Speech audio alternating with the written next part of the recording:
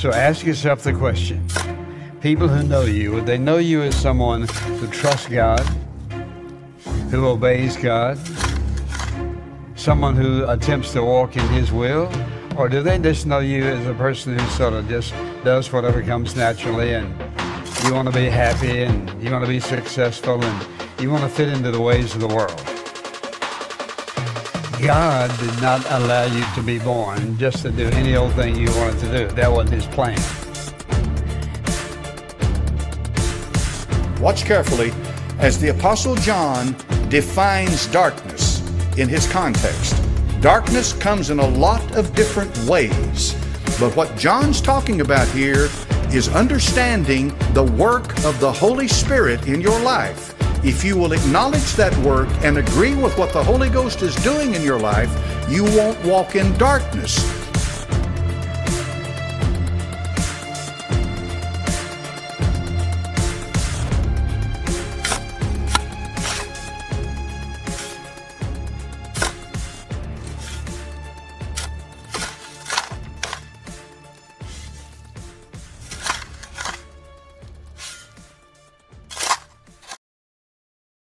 2 years have passed since the Pharaoh freed the cupbearer and restored his life, and executed the baker by execution of hanging. From chapter 40 to chapter 41, 2 years has passed by. And the Pharaoh himself has a dream. Pharaoh's dream had him standing by the Nile River. Then out of the river come 7 cows, fine looking and fat, and they fed in the meadow. Then another 7 cows came up after them out of the river, ugly and gaunt, and stood by the other cows on the bank of the river. Research reveals that the 2 Hebrew phrases used here can literally be interpreted as terrible looking and thin of flesh. It was a life-like experience, and while it was a dream, it was also a message from God. Pharaoh wakes up and knows that the experience was not just a random event, and was troubled by it. After falling asleep, he has another dream. This time, he saw 7 ears of grain, plump and good, were growing on one stalk. The King James Version, which we typically use here on Diggin' Deeper, uses the word corn instead of grain, but during this period of history, corn did not exist.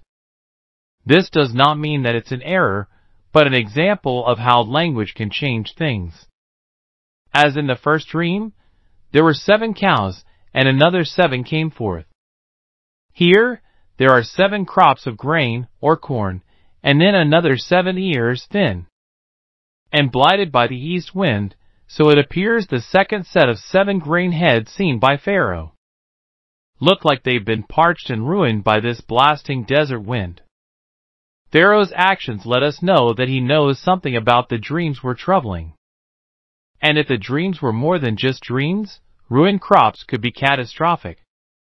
Before he wakes up, he sees the 7 thin heads devoured the 7 plump and full heads.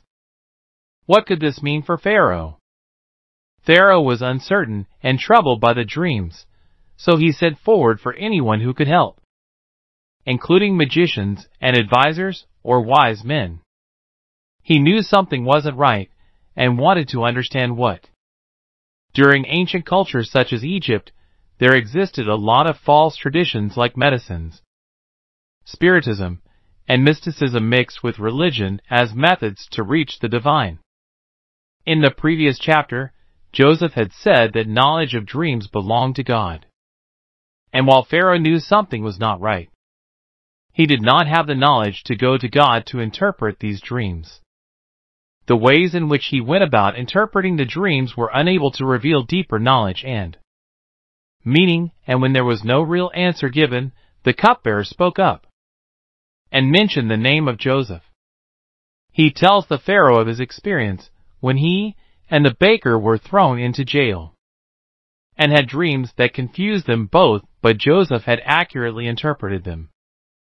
Pharaoh had to be impressed by this. And while we are unsure whether he believed the cupbearer completely, he was desperate, so he sent for Joseph. The old saying, desperate times call for desperate measure. And while the other methods had failed, perhaps Joseph can be of assistance. We are not told, but maybe Pharaoh trusted this man and sent for Joseph without hesitation. Although the cupbearer did mention Joseph's name to Pharaoh, it took him 2 years to do so, and when Pharaoh sent for Joseph, he shaved and changed his clothes and came in unto Pharaoh. Pharaoh tells Joseph that he has a dream and needs it interpreted, but nobody can do so. But he has heard of the good works from Joseph. But Joseph responds that it's God, not him, that can give a good answer. Pharaoh tells Joseph the dreams that he had and the visions that he saw. Joseph listens and responds. The dream of Pharaoh is one. God has showed Pharaoh what he is about to do. Or God means to show Pharaoh exactly what he is about to do on the earth. Joseph further explains the 7 thin cows and 7 thin heads of grain represent a second time period, one of famine. This shortage will be so severe that it will entirely undo the 7 years of abundance. And while this may not be good news whatsoever, the situation can turn dire really quick. There is hope, as Pharaoh knows, so he can act accordingly. There will be good times and bad times, as 7 years of prosperity will be upon the land, but followed by 7 years of famine.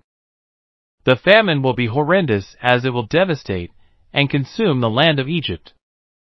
The situation will be so bad that all the good that had been experienced prior will be forgotten.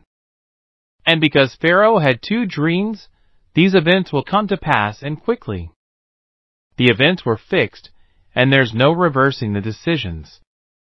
Joseph does inform the Pharaoh that he needed to put together a team of wise and discerning men to manage the crisis that will fall upon the land, and he does.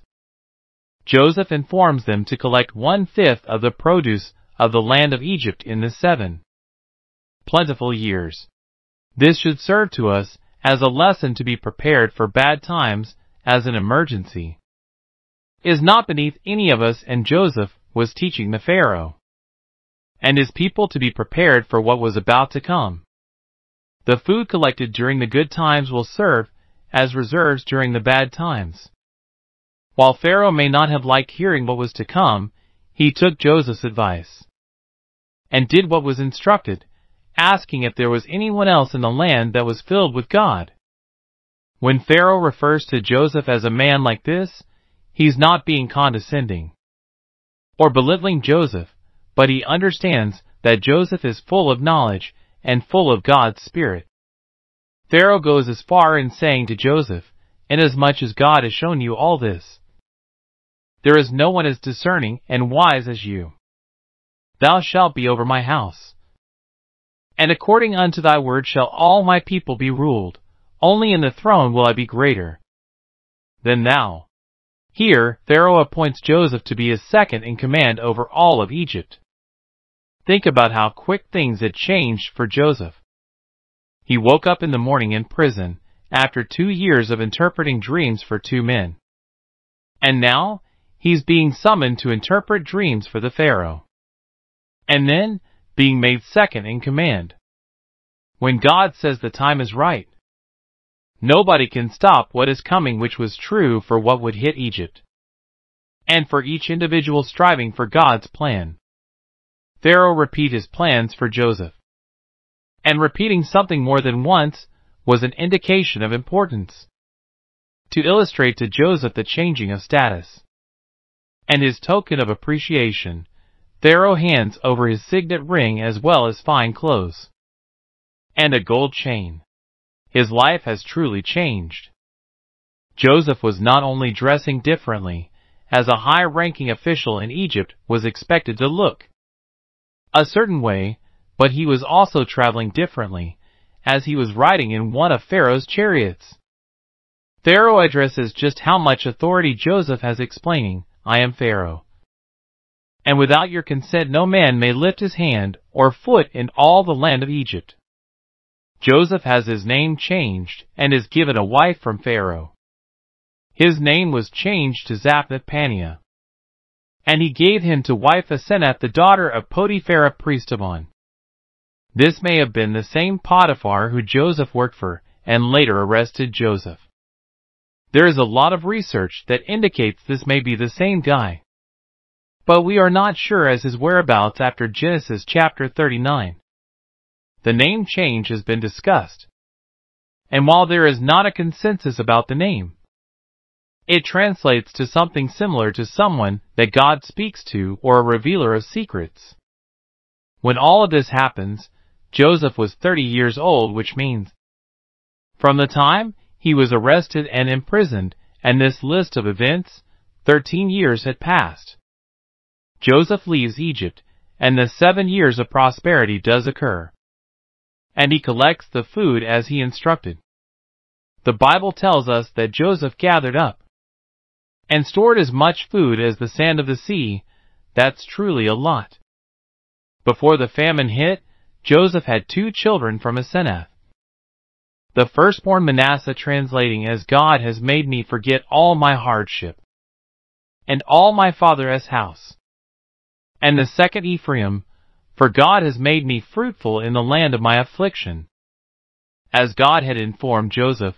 The 7 years of prosperity would end and the famine would hit. It did. But when it did, there was bread in Egypt. The people cried for bread during this famine, and Pharaoh told the people to go to Joseph and do as he instructed them. Pharaoh had complete confidence in Joseph. Despite the measure of collecting money through taxes, the Egyptians did not starve and had food to eat during this trying time.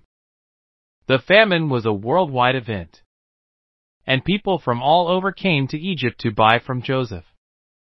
And this would increase Egypt greatly, which seemed to happen to anything and everything Joseph touched.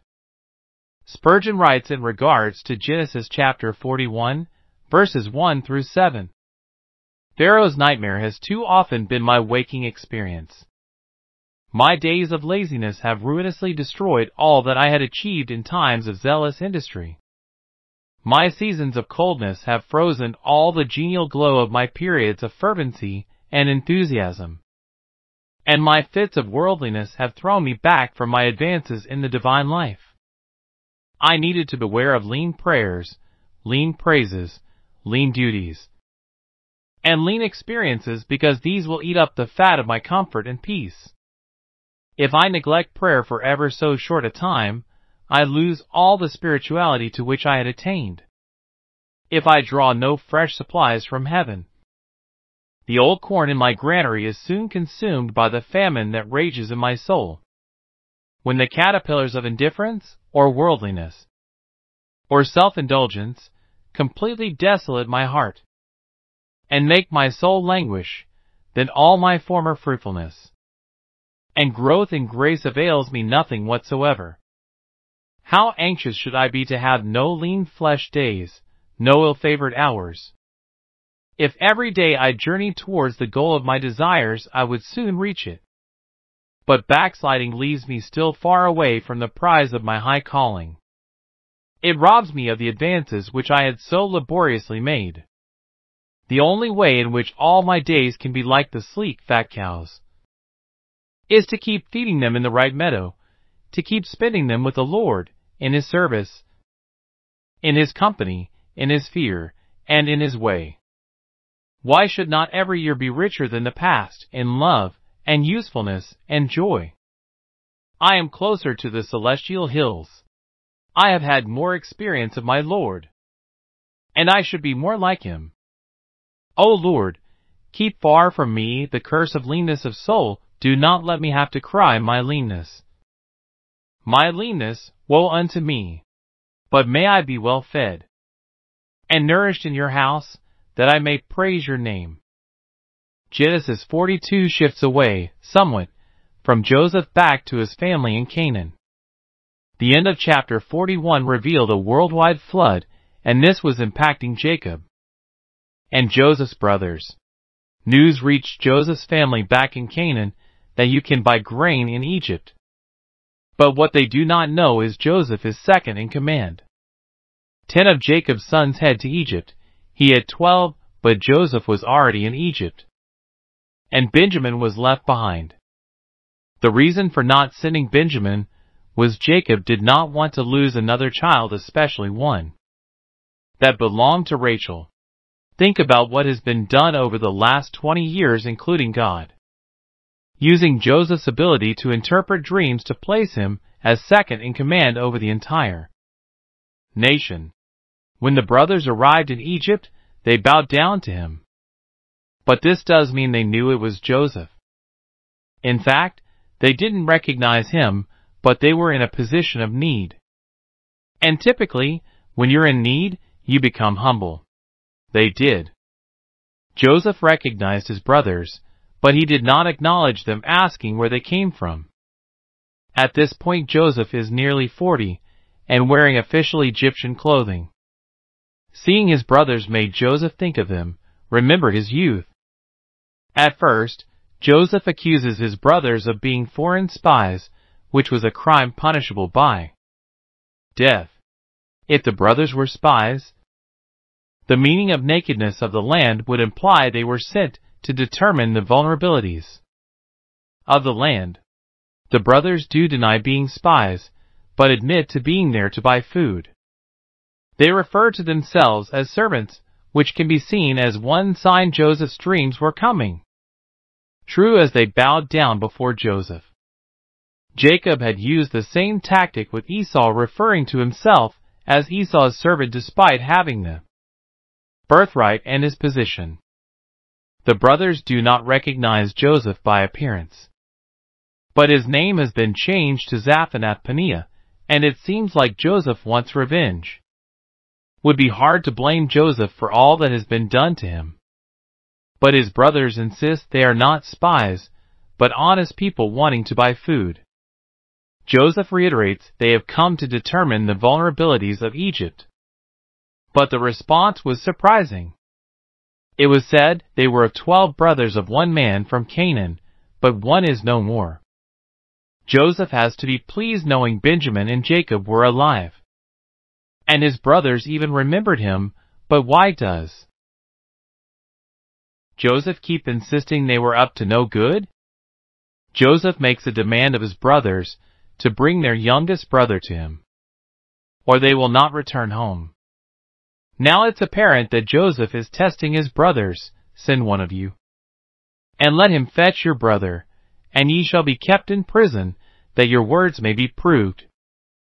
There's no way Joseph could have planned this beforehand. But calling that Benjamin was alive makes him want to see his brother again. Joseph puts his brothers into custody for 3 days. But his actions are not as some dictator out for blood, but a loving brother who wants to see his brother. Benjamin was Joseph's only full brother, as both parents were the same. His other 10 brothers were from Jacob, but through different moms. He tells the brothers to do as instructed, and they will live. Joseph knows the situation from the famine has been a dire one, so he tells his brothers to leave. 1 behind, and the other 9 leave with their grain, which reversed his original plan. He instructs clearly to bring your brother in order to verify their honesty. But this is still a strange request. The brothers come to the conclusion they are punished for their wrongdoing to their other brother, Joseph, who they claim is no more. Reuben points out he was against the whole plan, and alludes to his other brothers being responsible, and blood was the price to pay. Remember, the brothers did not know Joseph was Joseph, so they assumed he was unable to understand their language, but Joseph overheard them and knew what they were saying. They were able to communicate prior because they used an interpreter. He went away, wept due to what he had heard, and took Simeon into custody. And the other brothers left. They leave with instructions for their journey. Another fact the brothers do not yet know: Joseph returned their money. They will soon find the money, but when the money is found, they begin to panic. They do not know Joseph returned the money, but somehow forgot to pay him, and thought it was part of their punishment for what had happened nearly 30 years ago. They arrive home in Canaan and tell Jacob what happened, including the governor calling them spies and instructing them back home to retrieve their brother Benjamin. They take their grain without knowing they still had their money. Jacob, hearing of the story, lashed out at the brothers, holding them responsible for the loss of Joseph and now Simeon. We are uncertain of exactly why Jacob lashed out at his sons. Reuben makes a bold command telling Jacob they will deliver Benjamin back to him. But if they do not, Jacob can kill his own 2 sons, Ephraim and Manasseh, but Jacob refuses to send Benjamin. And it seems Jacob is saying it's better to count Simeon lost than to risk losing Benjamin. This declaration must have been extremely difficult for his other sons to hear, of favoritism as it is never easy to hear and accept. Jacob has convinced himself losing Benjamin would cause his death. Charles Spurgeon wrote, in regards to the need for corn in comparison to grace, a pitiful plight. These sons of Jacob were overtaken by a famine. We may talk of famines, friends, but none of us know what they are. We have heard of a famine in Ireland, and some dreadful stories have been related to us that have harrowed our hearts and almost made our hair stand up on end, but even there the full fury of famine was not known. We have heard, too, to our great grief, that there are still in this city dark and hideous spots where men and women are absolutely perishing from hunger, who have sold from off their backs the last rags that covered them, and are now unable to leave the house, and positively perishing of famine. Such cases we have seen in our daily journals, and our hearts have been sick to think that such things should now occur. But we cannot any of us guess what is the terror of an universal famine, when all men are poor, because all men lack bread, when gold and silver are as valueless as the stones of the street, because mountains of silver and gold would scarce suffice to buy a single sheaf of wheat. Read the history of the famine of Samaria, and see the dreadful shifts to which women were driven, when they did even eat their own offspring. Famines are hells on earth. The famine which had overtaken Jacob was one which, if it had not at the moment of which this passage speaks exactly arrived at that dreadful pitch, was sure to come to it, for the famine was to last for 7 years. And if, through the spendthrift character of Eastern nations, they had not saved in the 7 years of plenty enough even for 1 year, what would become of them during the 6th or 7th year of famine? This was the state of Jacob's family. They were cast into a waste, howling wilderness of famine with but one oasis. And that oasis they did not hear of till just at the time to which our text refers, when they learned to their joy that there was corn in Egypt. Permit me now to illustrate the condition of the sinner by the position of these sons of Jacob.